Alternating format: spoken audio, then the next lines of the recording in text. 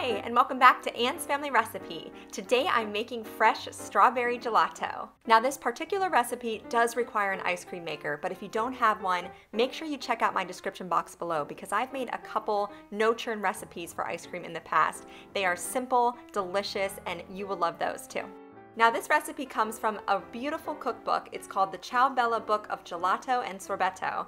And just so you know, gelato is very similar to ice cream, but it has less fat and less air than ice cream. So it's gonna have a very smooth consistency and a kind of rich, pure flavor of whatever flavor you choose to make it. This gelato starts with a plain base and then you flavor it with the fresh strawberries. So I am doubling my recipe today.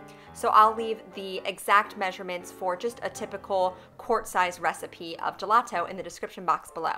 Earlier, you saw that on the stove I was heating up some whole milk and heavy cream in my Dutch oven, and then I separated some eggs and used just the yolks, and I whisked those together with some sugar until they were pale yellow in color and nice and thick.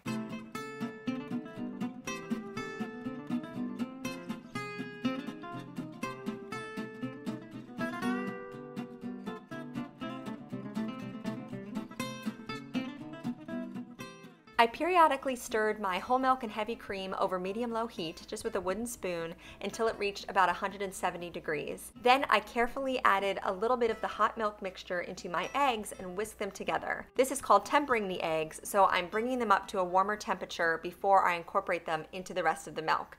Otherwise, if I had cold eggs in hot milk, the eggs would just scramble. So in go my tempered eggs, and then I stirred this and continued to cook it until the mixture reached about 185 degrees. And this will never come to a full boil, you'll just see some little bubbles around the edge. I then strained this mixture into a large heat-proof bowl through a fine mesh sieve, just in case there were any little clumps of egg that had cooked in my mixture. You want it to be nice and smooth.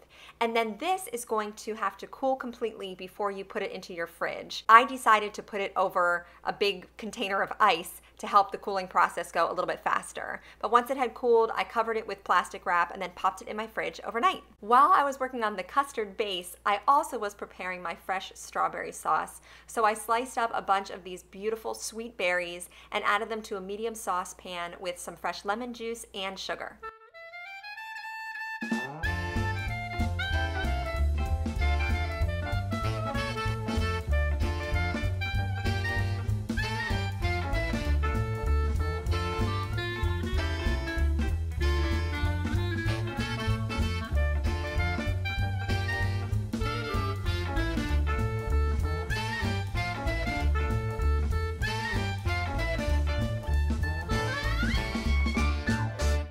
I stirred this together and allowed the berries to macerate for about 15 minutes. So what that means is the sugar and the lemon juice pulled all the natural juices out of the strawberries. Doesn't that look amazing? And then you cook these strawberries over medium-low heat just for about 10 minutes until the syrup thickens slightly. So the nice thing about this recipe is that I prepared my plain base and my strawberry mixture the day before so that they could cool completely in the refrigerator overnight. So the day of, I just had to prepare my ice cream. This started by me blending about 3/4 of the strawberry mixture with some of the plain base to smooth it all out, and then I incorporated that mixture into the remainder of the base so that it was all strawberry flavored. And then I reserved the other quarter of the berries for at the end of the ice cream making process. That way there would be some larger chunks of strawberries in the ice cream.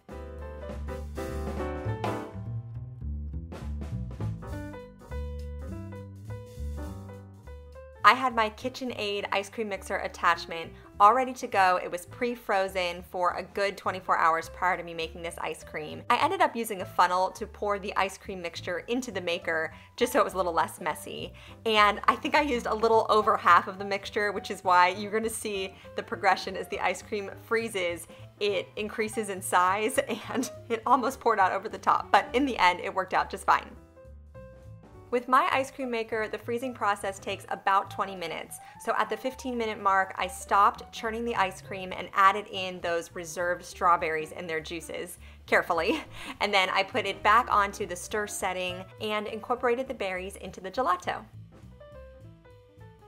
Now, one thing I learned during this process after doing some research online is that making gelato at home is a little bit tricky because oftentimes the freezers that we have in our home kitchens are actually too cold for gelato, and it's really best served fresh. So the tips that I read online are that you want to churn your ice cream, which takes about 20 minutes, and then freeze it only for about an hour, and that's going to give you the optimal texture for homemade gelato.